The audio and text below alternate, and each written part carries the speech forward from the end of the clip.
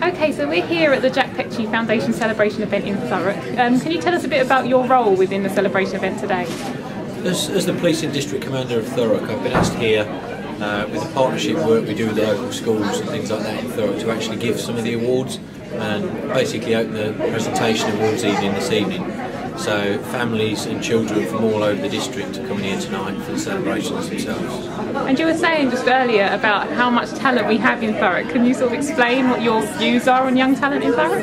Yes, I mean this is a yearly event and it's absolutely fantastic to come here, and we often see negativity in Thurrock about the borough and sort of people play the borough down, but you come to an event like this and you realise there's so much talent here and it's such a vibrant event to actually see the performers. It's a really good night. And you're also presenting some of the awards. How are you feeling about that? Yes, it's nice because obviously the children have worked with the Jack Petchey Foundation, they've achieved these awards, and so you get to meet the people, that have done the hard work behind them. So it's actually very humbling for myself to be able to award the awards to the children, and hopefully they'll go on to sort of future directions really. Because as you were saying, young people are so incredibly talented and it's time they sort of showcased it, and with the Jack Petchey Foundation I guess that they can.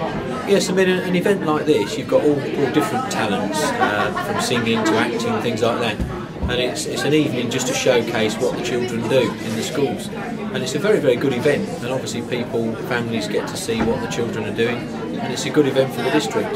So it's a good event all round for the young people. It is, and it's an event, from my point of view, it's an event that I really enjoy coming to because it gives you a real insight into what's going on and what the good people of Thurrock are doing. It's such a vibrant place, and to actually see so much talent is really good.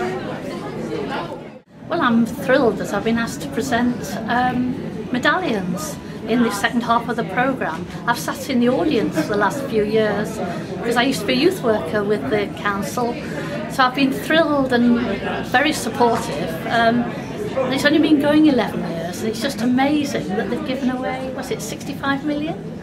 So it's a sort of like being at the Bill Gates ceremony for Thurrock.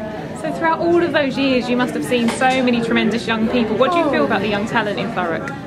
I just think it's amazing, and you can tell from my accent I'm not from here, and it used to be that we always thought we came down from the north and took the good jobs, but I see so much talent, innovation, get up and go with the young people in Thurrock now, that I actually think the future is secure, as long as they don't move out. I want them all to stay. And that's essentially what Jack Petchey is about. It's about showcasing the young people's talents. Yeah. Do you reckon there's going to be more events in the future like this?